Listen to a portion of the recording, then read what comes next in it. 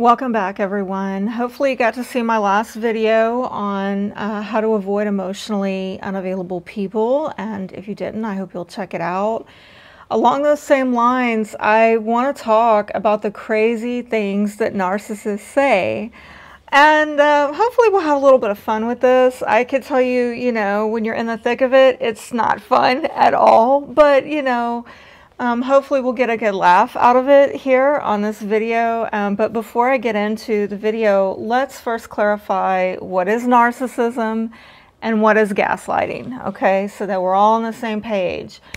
Narcissism, very simply and succinctly put, it should probably be called empathy deficient disorder because that's what it is. Narcissism is kind of a strange word, is it not? It's got a history that I don't want to bore you with, but long story short, it boils down to people who are deficient in demonstrating empathy towards others. Now, I talk a whole lot more about that in my teaching series on healing from narcissistic abuse.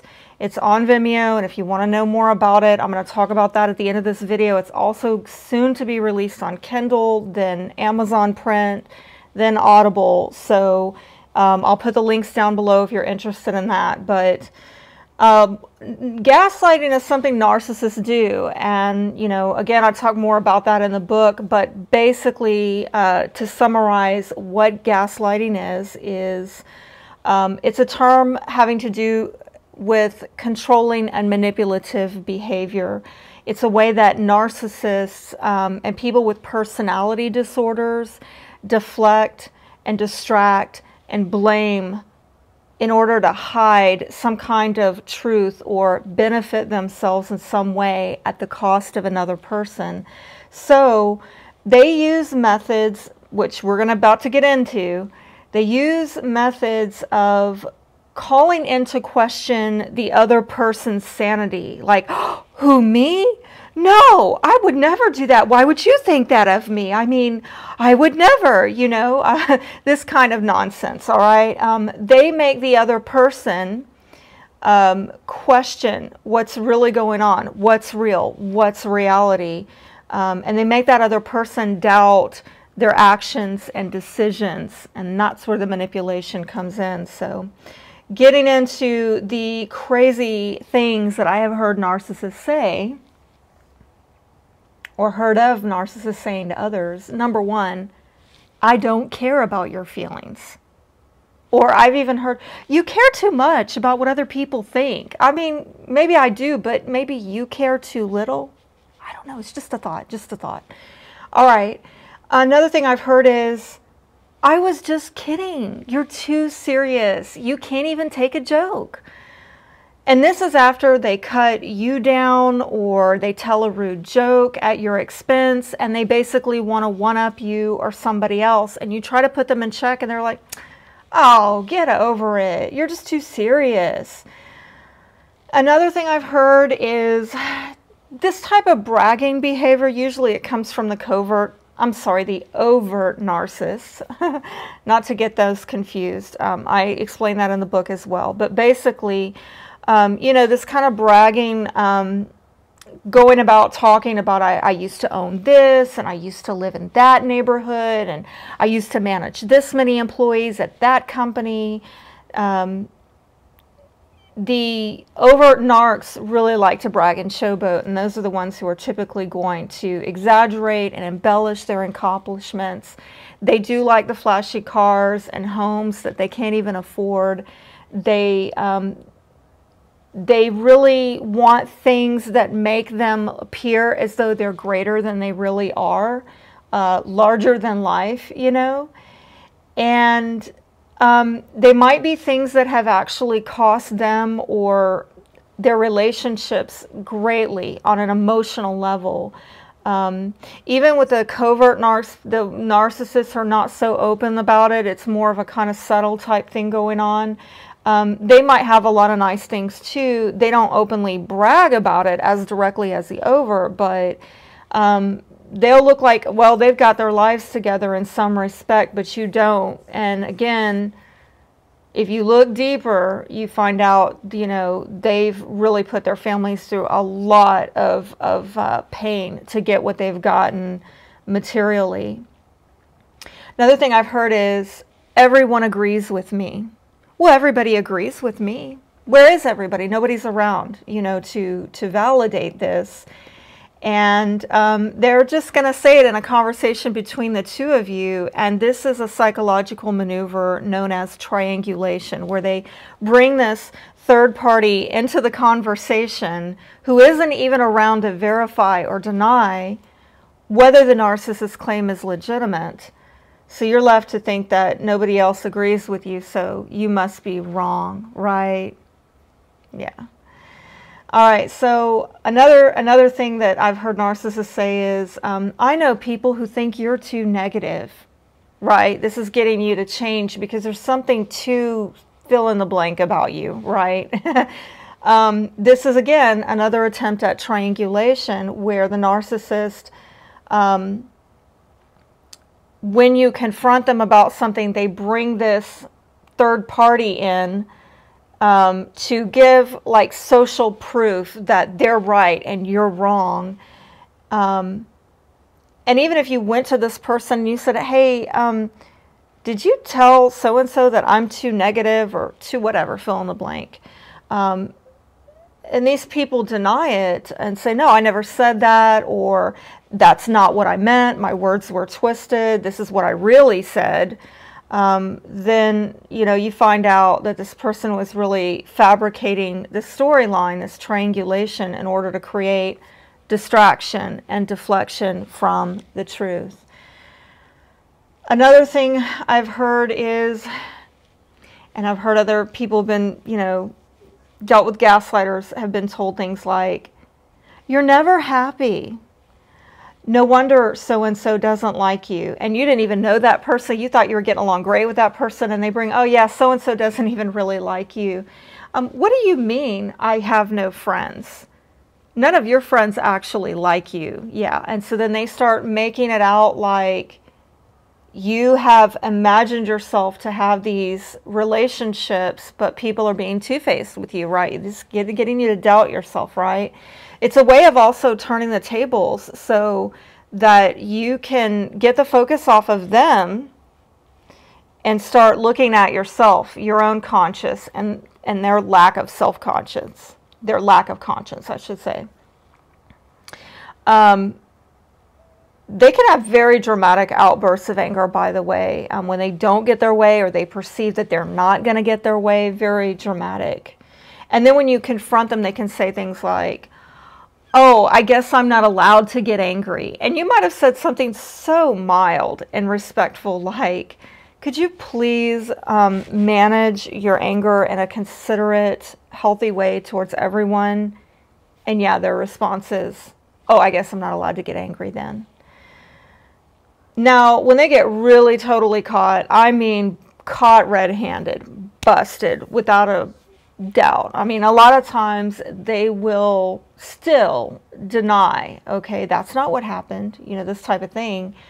But sometimes they will apologize and say, oh, I really get it this time. I really understand your part. But they're having this like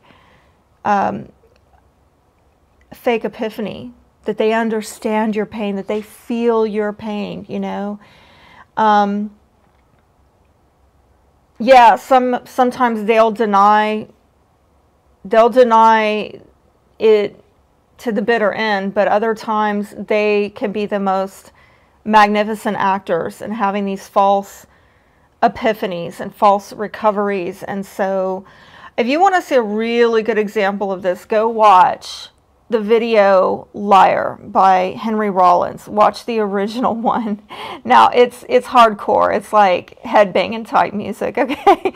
So, but if you can bear with that for a moment, even though that might not be your genre of choice, if you can bear with it for a moment, then I think you're going to be glad you did, because he really personifies this getting caught red-handed and the fake epiphany and the fake recovery and then the relapse. So And usually, by the way, narcs relapse within 6 months. It's very hard to keep up the facade for more than 6 months. So usually that's when the mask comes off and you see the real person behind that mask. So, but between now and then, they could just be apologizing profusely and saying that they're feeling your pain, they're not going to do it again, that they're serious, you know, but it's really just manipulation to get you to lower your defenses back down so they can get back to doing things the way they were doing it before they got caught, so they can manipulate you right all over again, okay? Another thing I've heard a narc say is, well, you couldn't tell I was about to blow up? You couldn't tell that you were upsetting me? You know, like it's your responsibility to just see and know, like you're a mind reader, that this person's about to fly off in a fit of rage. And they're going to blame you for not only not being a mind reader, but they're going to make you responsible for managing their emotions for them, because they really believe that it's other people's responsibilities to manage their emotions for them, not themselves. Another thing I've heard is, I know what you're thinking. I can tell. Narcissists really like to convince you that they know things more than, like they're smarter. They know you better than you know yourself, or that you're not as smart, or that you misunderstood. If you catch them in an outright lie or twisting of facts, they will even say things like, well, I never said that. I never did that. You misunderstood. Let me tell you what's really going on. And then that's when they start painting this whole new storyline that purposefully misleads you all over again. And sometimes what they're saying is true and factual, but it's presented in such a way to purposefully mislead or confuse you. Like they're not giving all the information, or they're saying things in an insinuating way to lead you to drawing false conclusions. And it's all on purpose. But if you really put them back to they're like, well, I mean, I never did say that exactly. You just drew that conclusion. Well, you led me to draw that conclusion. So careful, you know. Another thing I've heard is, well, you just want to rehash the past, and I'm not going to discuss this with you anymore. Well, why are you rehashing the past? Maybe it's because it never got solved in the first place. And that's why it keeps getting brought up over and over again, because there's never any resolution. The narcissist, they have no intention of changing. What they want is to wear you down and get you to a place where you consent, you concede to making changes in response to their unchanged behavior. They want you to make the changes, right? They want you to accommodate their unchanged behavior. Another thing I've heard is, all I do is pay bills around here. You just want me for my money. Okay, this again is about getting the focus off of them and onto you, right? So that you start defending your character by saying things like, no, no, no, I really do love you. You misunderstood me. It's not like that. Let me show you. And then you start proving to them that you love them and you really care, rather than the other way around, rather than them proving to you that, you know, they are good for something more than paying bills. If that, right?